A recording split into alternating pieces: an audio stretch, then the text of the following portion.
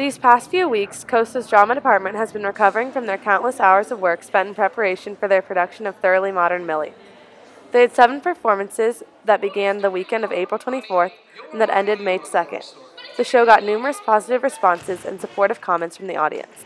Senior Cameron Boyer, Jimmy Smith, and the show had an amazing time with the production because of the fun plot. The plot of Thoroughly Modern Millie. It's about this girl named Millie, and she moves from Kansas to New York in the early 20s. Boyer, as well as the rest of the drama department, spent numerous hours on stage prepping for the musical and dedicating their time into making the performance a memorable one.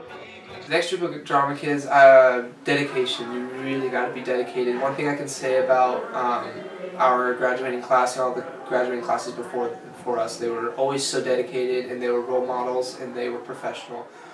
Calissa Franco, Costa Jr., and Dorothy Brown in the show is excited about the feedback she has received.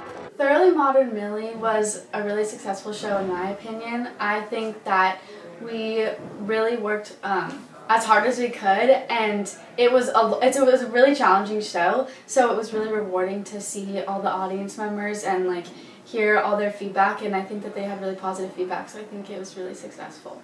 Because Costa's orchestra does not take the stage, they sometimes do not receive the credit they deserve, yet Frankel, as well as the rest of the drama department, know that the orchestra is a huge factor in making the performances so great.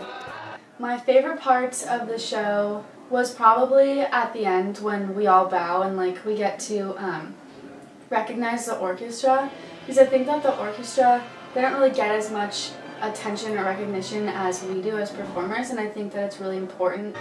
Costa's drama department has provided the South Bay with another amazing performance that not only engaged the audience, but raised the stakes for quality of future performances.